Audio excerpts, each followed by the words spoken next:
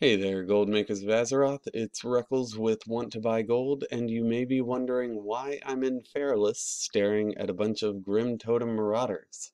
Well, according to YouTuber SilenThunderUS, it's to make 17,000 gold per hour. I spend a bunch of time reading blogs and looking at guides online, and this is one of the more unique ones, so I had to test it out for myself. What you do is find the two big packs of these guys in Feralas, just north of New Thalinar. I believe they're the guys guarding the entrance of Thousand Needles. And it's a pretty easy run. They're level 39 and 40 mobs arranged in two nice, neat little circles connected by a bridge. Silent Thunder did a 1 hour test run of this place, but like I mentioned in my video of Blackrock Caverns, low drop rate items need longer tests to provide more accurate results, so I spent 2.5 hours out there. I start my loops with the guys closest to the bridge and work around clockwise from there, but really I'm sure that whatever trial and error killing method works best for your class's AoE abilities will work fine. As a melee guardian druid, I just skull bash and wild charge my way around the circle. My biggest tip for farming this spot, as you can see, is that on my first lap, I don't loot corpses, and on my second lap, after I kill everything that's respawned, I loot everything.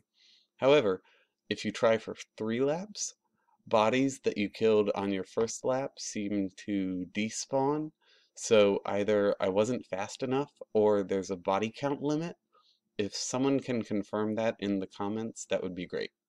They only have 3,000 health, so you could farm them on any level, but you probably need to be 85 to be one-shotting them consistently with AoEs. Now, they always respawn in the same spots, but the only tricks they pull is that if they team up and kill the friendly NPCs that hold them in place, then they'll run off. If you're ranged, this probably won't be a problem for you, but as a melee, this is a little bit of a hassle since you need to kill them all to force respawns on the other side. Now, these mobs are part of the quest The Grim Totem are coming, which require people to kill 7 of them. So there have to be at least that many of them up at all times. If the minimum number are up and you kill one, another will insta-spawn on the other side somewhere. And since this is such a small area, it makes it a fantastic farming spot. Well, I think that was 5 minutes of my 2.5 hours. Let's see how we compared. The first thing I noticed was that we got an absolutely insane amount of silk cloth, like BANANAS.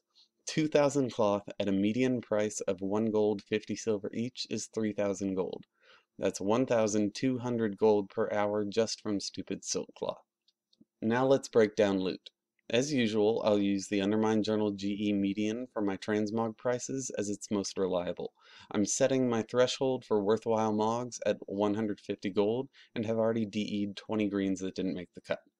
My biggest item was the Saltstone Girdle, a tier 2 transmog piece for 1,000 gold. I got 2 Steadfast gloves for 593 gold each, a Stonecloth robe for 436 gold, which is ugly, Trickster's Vest for 432 gold, Sparkle Shell Sabatons for 380, Trickster's Boots for 377, Trickster's Hand Wraps for 356, which are very pretty blue, Sparkle Shell Gauntlets for 353, and a pattern which only sells for 34 gold, but I like to keep all patterns just because they do sell pretty quickly. Um, bone link belt, which is nice pretty white for 292. Stonecloth vest for 254, which is also ugly. I have my least favorite transmog set now, Stonecloth.